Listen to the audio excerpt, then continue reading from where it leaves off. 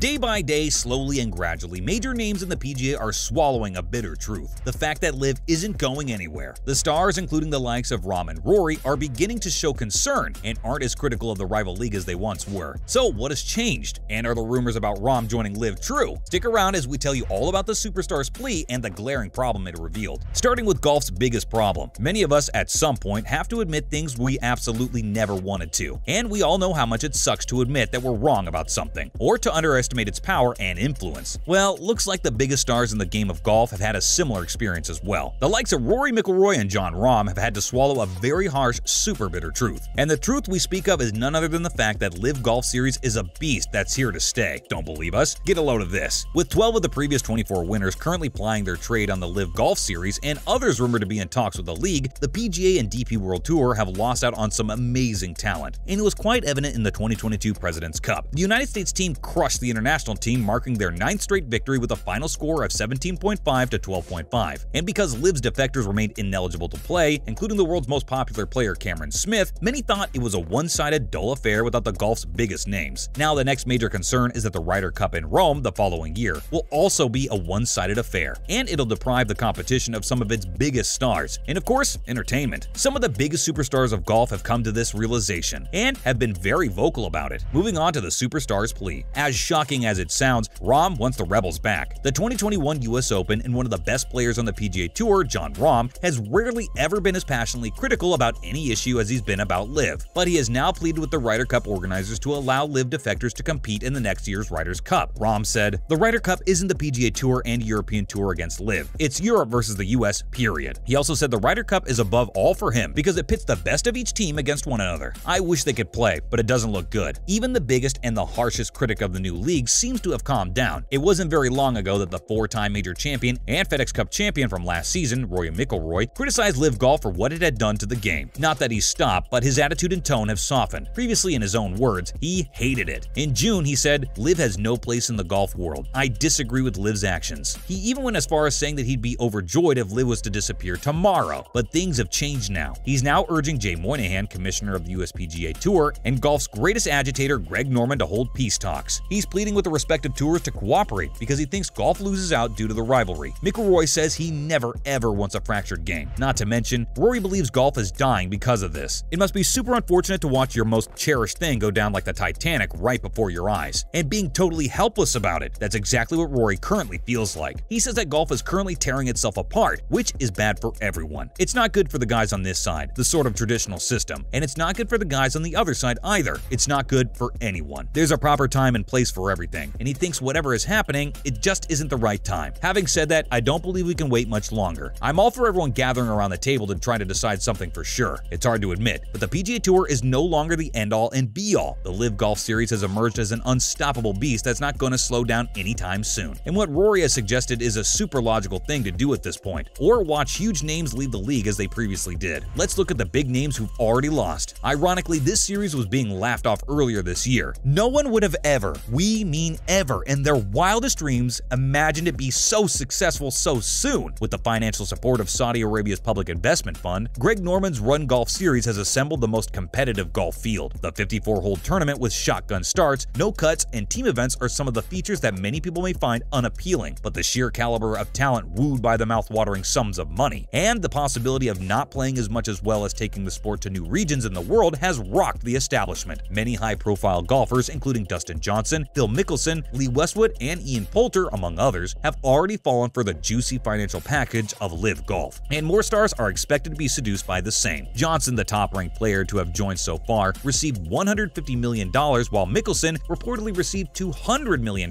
just for showing up. Johnson even made his PGA Tour resignation to give LIV competition his full attention. Besides the mouth-watering signing-on fees, the prize money that's being offered is staggering. In the 8-event series, there's a $25 million purse to be divided among the 48 players in each tournament, with the winner taking home $4 million, and even the loser receives $120,000. That's massive. Moving on to the upcoming Ryder Cup. Sure, the golfers got a massive bank, but the PGA Tour's indefinite bans have also disqualified US LIV players from the showdown to be held in Rome in September of next year, and a UK hearing in February will determine whether the DP World Tour can impose its own sanctions. Until then, Sam Horsfield, Lee Westwood, and Ian Poulter are still in the running in the Ryder Cup qualification settings. The American side we see see across the Atlantic this time around will be drastically different from the one that defeated Europe at Whistling Straits. Dustin Johnson, Brooks Koepka, and Bryson DeChambeau won't be on the team, and Phil Mickelson's hopes of leading the Americans to victory are also over. And yet, those who are still competing on the PGA and DP World Tour are the ones who are squirming the loudest. Rahm and McIlroy's legacy may be decided by who they encounter on the tee and who they defeat. For now, it's way too early to say what happens next, but the ice is definitely melting. We mean Rahm has never been as passionate and vocal in his dislike of anything before, but surprisingly, he's not approaching it the way he once did. What could be the reason? We wonder. Many think that the star is ready to jump ship like his colleagues. With a juicy check and huge promises, anyone would gladly throw away their values, no matter how strong. And this is just golf, so we don't really blame him here. Let's look at what Jon Rahm says about his jump to LIV. Now, Jon isn't much of a social media guy, which is admirable in the year of our Lord 2022. He's only sent 2 tweets since August 10th. One of them was a highlight reel of some of his shots from the BMW PGA Championship, and the second tweet came in September, and it happened somewhat unexpectedly. Let's just say that Rahm's Twitter account doesn't appear to be managed by the actual Jon Rahm, which is a common practice for some of the biggest sports stars and celebrities in the world. Many hire managers to run in them and use it for advertisements, important news updates, and occasionally to display a bit of personality. We mean, not everyone is Donald Trump, but with this particular tweet, he felt the need to respond to himself to a report on Twitter regarding LIV Golf. Jon to LIV was allegedly a go in a tweet from an account called LIV Golf Insider. The anonymous account claimed, "I've never been wrong about a LIV signing. Just take a look at my track record." And this track record, which seems to be non-existent, got off to a bad start. Rahm responded to the account by saying, "I must inform you that you've started a losing streak because you and your source are wrong. I want to thank you for the lift in the PIP." Now, of course, Rahm isn't the first player to deny a report that he's joining LIV, only to attend LIV in the end. But for the time being, he still leans heavily toward the PGA Tour and the DP World Tour, only a little softer in his approach. And with that, it's a wrap for this video. Do you agree with Rory and Rahm's pleas? Comment below and let us know. Don't forget to give this video a thumbs up and subscribe to our channel for more. See you in the next one.